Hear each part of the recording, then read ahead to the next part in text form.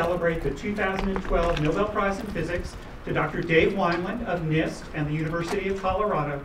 Dr. Wineland and his colleague Dr. Hirosh are absolute maestros at engineering the states of quantum systems.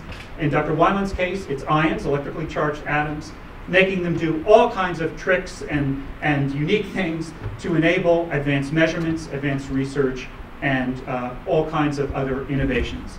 And with that, we'll ask Dave Wineland to please come up and say a few words, and congratulations, Dave.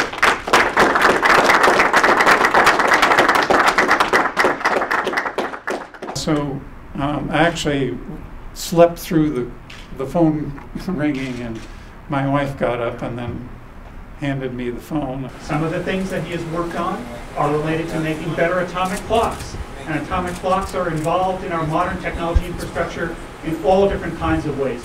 Dr. Wineland's work is also paving the way for the possibility of quantum computing, making vastly powerful more computers than today's best supercomputers that could tackle problems that we can't even think about solving now. Our experiments, we use light, electric fields from the light from these laser beams to probe atoms, in our case charged atoms. And underneath this plexiglass and inside this glass tube, which is actually made out of quartz, is our quotes quantum computer. And this, we're only able to play with a few quantum bits at a single time, so this device is actually, which is the heart of the experiment, is only about 1/10 of a millimeter in size. And then all this stuff you see around is the lenses and mirrors and so on that send the laser beams in on our ions, which are in this small glass tubes.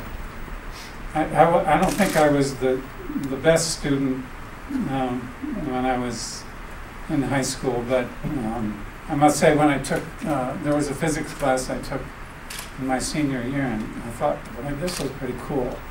And I must say that this high school class in physics really got me interested, and here I am.